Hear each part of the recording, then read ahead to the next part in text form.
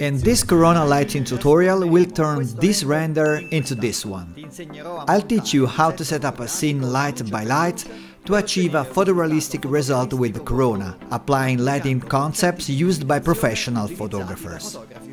If this is your first time watching one of my videos, let me introduce myself. My name is Ciro Sannino, I'm a Chaos Academic partner, and for over 20 years I've been specializing in photographic techniques applied to rendering. Subscribe to my channel so you don't miss any of my videos.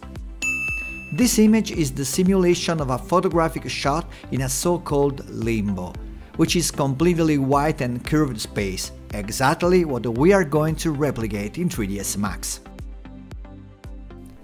To obtain this result, I've also associated a material with a base material, a Corona physical material actually, whose color is almost completely white, and to which I slightly reduced the roughness value to be able to appreciate reflections on the surface. And here we are in our shot.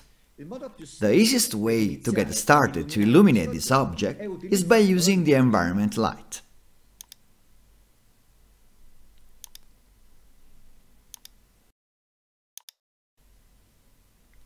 Simply by increasing this value and starting the interactive render, we can see that the object is already in a wide environment and that there are slight contact reflections. But the ambient light comes from all angles, and this does not allow to the object to have a good shape, which from a photographic point of view is not acceptable. So let's turn off this environment light and we begin to build the photographic set. This time, however, I will start with a light that I generally use only at the end, the fill light.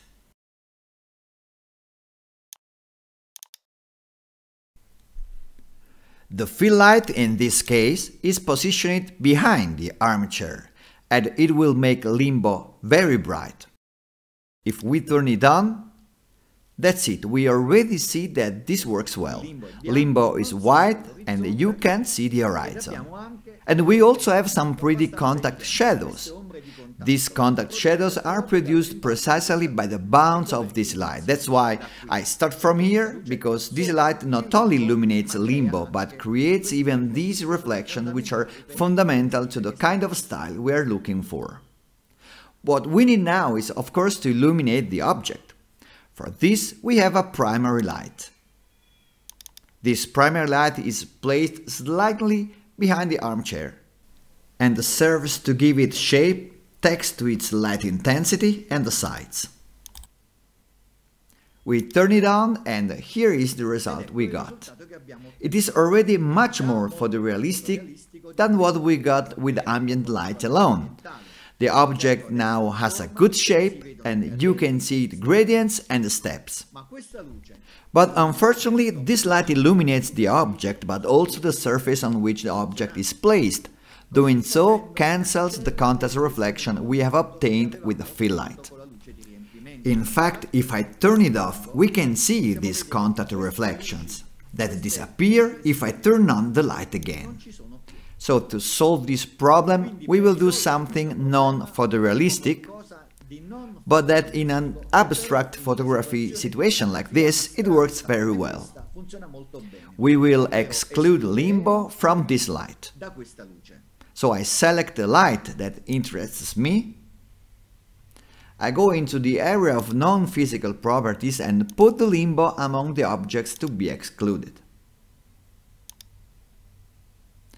As you can see, we have recovered the contact shadows and reflection.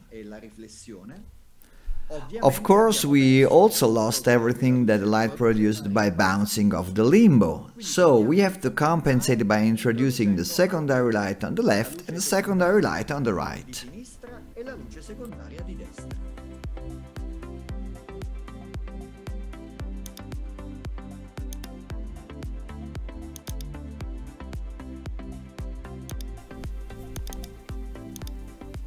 By turning on the light on the left, we can see that we get this side well lit. Obviously, we are going to adjust it based on the type of subject and the shape we want to give. And the same goes for the other light.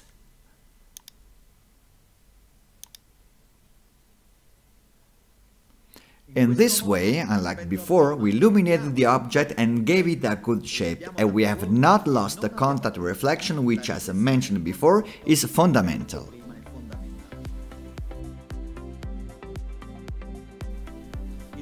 In some cases, however, it may be necessary to reduce the intensity of this reflection, to make it, for example, more subtle.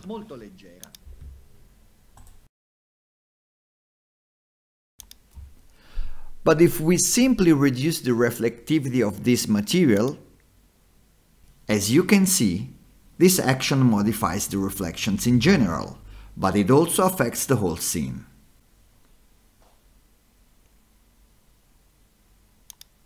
So, we have to find another way. We can definitely use ambient light again.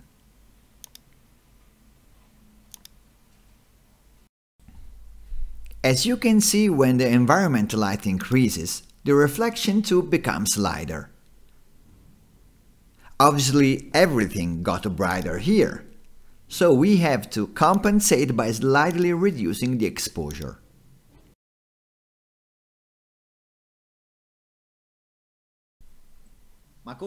Anyway, I always prefer that the approach is more photographic. I need to use lights to shape the scene, and therefore a light with a specific direction is always better than an ambient light which is non-directional. So let's turn off the ambient light and introduce a new bigger light that illuminates the whole scene from above. This light is often known as a butterfly light and is commonly used in photographic studios when photographing cars or motorbikes. I turn this light on, and we can see that it lights up the whole scene, also reducing the amount of reflection we have on the ground. Basically, by changing this light, in practice we also measure how intense the contact reflection will be.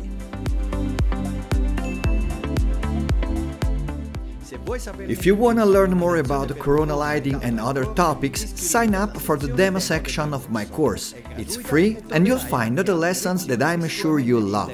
You'll find everything in the description. Ciao!